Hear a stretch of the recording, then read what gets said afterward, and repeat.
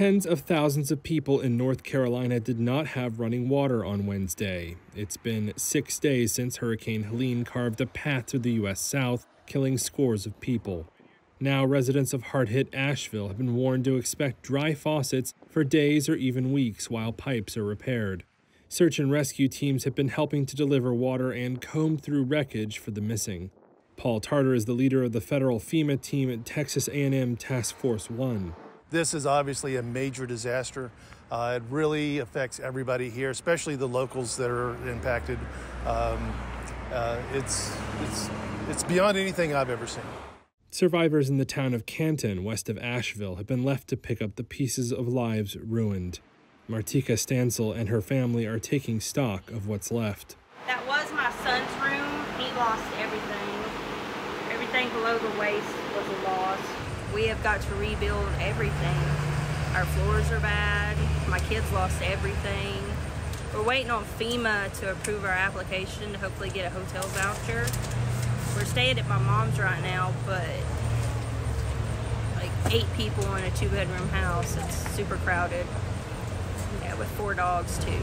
Ashley Wells, another resident of Canton, says no one there expected how bad Helene got. Well, out of all the floods that have come through here in the 71 and 73 years they've lived here, it never came up past the front step of the house. This one came through the house. So it was unexpected. I mean, we were not told it was going to be worse than Fred. Fred was like the disaster here. So really nobody was that prepared. We haven't seen FEMA, we haven't seen Red Cross, we haven't seen Hearts with Hands, we've seen no agencies come through here. Most people drive through with their cameras out, filming us like we're animals in a zoo, and don't stop. You've got some nice people that are stopping, but majority, no. We've seen no help through here. While residents like Wells say they haven't seen assistance, the White House says more than $10 million have been provided directly to those affected by Helene. Wells also said she's wary of leaving behind what she still has. We could go to the shelter, but I mean, it's like, animals don't want to go to the shelter. Why do we? You know, and not to mention the fact that if you get away from your stuff a little bit, people are coming through and picking through it. And I don't know why they want to pick through it, but I mean, they are.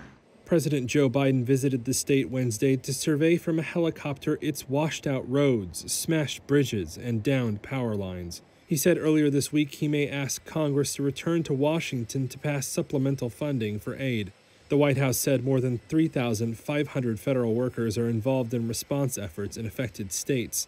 Former President Donald Trump, a Republican running against Vice President Kamala Harris in this year's presidential election, has falsely claimed that Biden has been unresponsive to the hurricane's destruction.